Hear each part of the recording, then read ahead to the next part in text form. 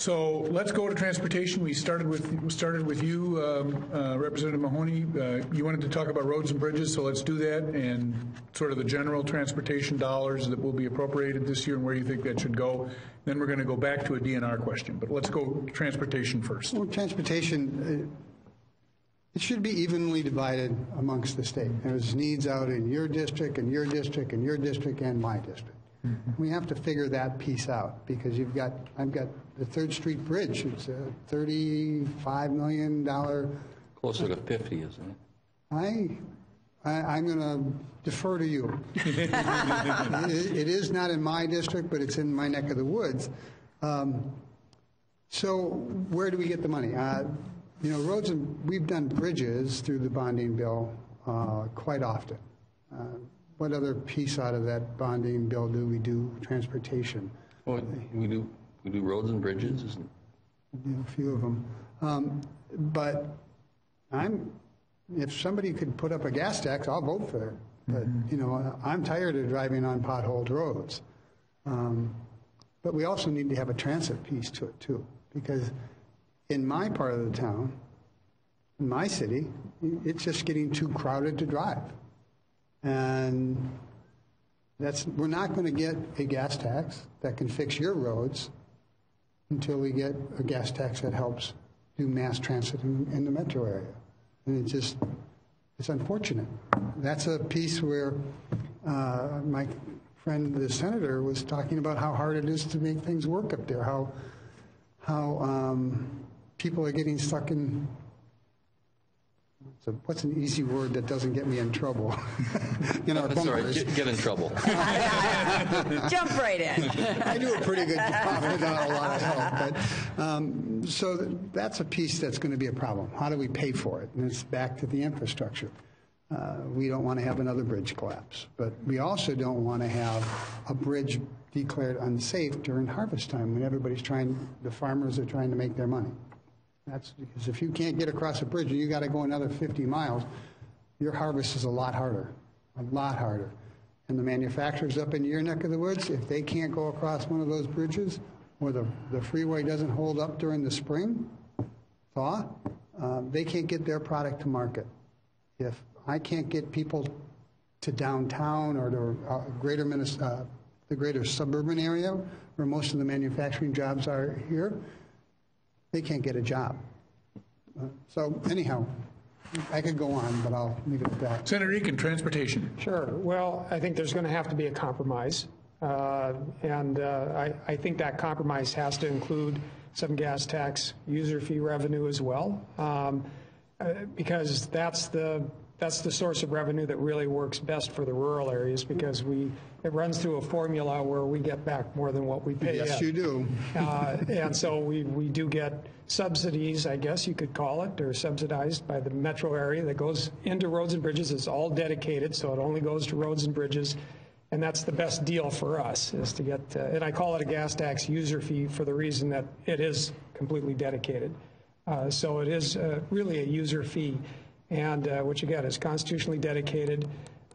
If we don't get revenue in that way, what that really means, the alternative is increased property taxes, and the full burden falls on the rural residents, and they pay much more. I'm going to have to rethink this. And I'm saying that has to be a piece of it, but it does have to be compromised. But I think that needs to be a part of it. One other thing to remember about the gas tax user fee is that it doesn't apply to farm fuel, and that is the biggest part of our economy in my district.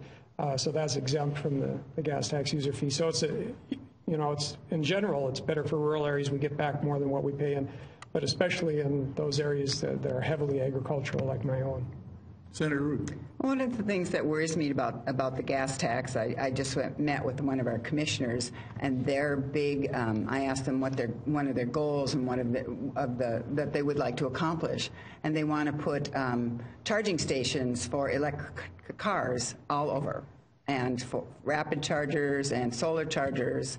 And so we do a gas tax, and we don't capture any of those electric cars because they are not using gas. And so I really, I think maybe a better solution about how we capture all the cars, because really it's not fair for them to use the roads and the bridges and the transportation and never pay any tax on that. So somehow we have to capture, if we are truly going to go through the Teslas and the electric cars and that be a focus for us, somehow that formula has to include them. And so I don't know how that works. I'm not a really big fan of the gas tax because I don't think it captures all the users, especially the new users. So I think there's a lot of creative ideas out there that we need to use.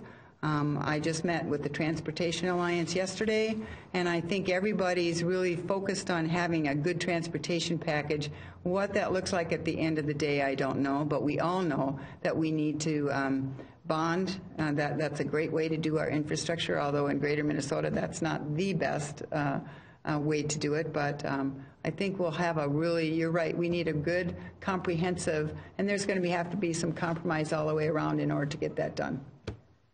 Urdahl? Well, first of all, going a little bit more with what Senator Ruud was saying, I don't think that the gas tax is a reliable source of energy into the future. We need to look at other things. As long as we have more fuel-efficient cars, less reliance on gasoline, for now the gas tax is fine, but we need to look to find something better as we go into the future. We've done some things with putting, capturing the sales tax on auto parts and things like that. At least gave us a little bit of boost. In the last biennium, in the transportation bill, there were some changes made to do more for our local bridges. The bonding bill, also some of the larger bridges, what we're looking at this point.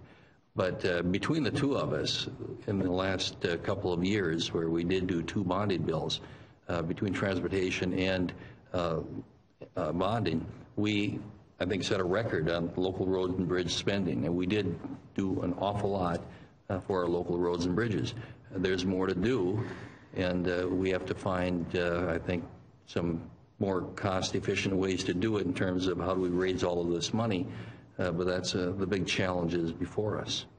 Let me push you a little bit on the alternatives to the gas tax. On the panel last week, or perhaps it was the week before, but I think it was last week, we had some discussion about some experiments that have been conducted, I think, in Oregon and Washington with keeping track of mileage and using per mileage charges and things of that sort. They've run into privacy concerns, government knowing where vehicles are being driven and things of that sort. Have not become widespread. Do you have any alternatives in mind that to the gas tax that might be developing over the next decade or so? Well, one of the concerns about the mileage tax that you're talking about, I think it penalizes in some ways greater Minnesota more, because for folks I have that maybe drive in from Cokato, they're spending an hour on the road, and you may be having people going from Bloomington to, I don't know, a northern suburb, and they're spending an hour as well, and the cars are running 9 miles or 10 miles.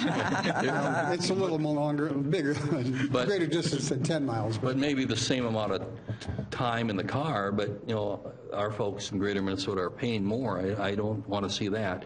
We're going to have to get creative. There have to be better ways to do this besides just relying on the gas tax, and I'm hopeful that we come up with something in the near future.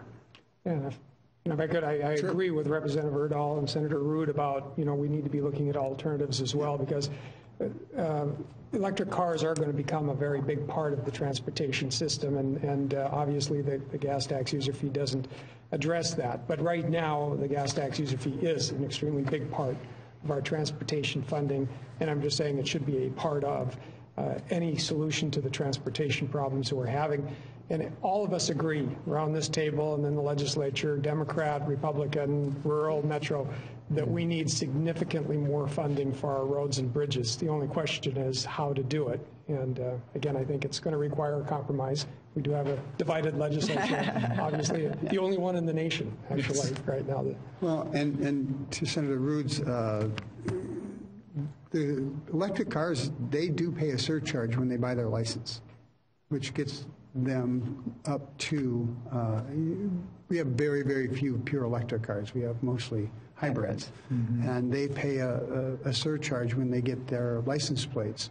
That makes up for that lack of, my wife has Do you know Prius. the amount? I thought it was not very much. Do you know what I it think is? it's $80 or $90 a year. And my wife's Prius gets, I don't know, 35, 50 miles a gallon.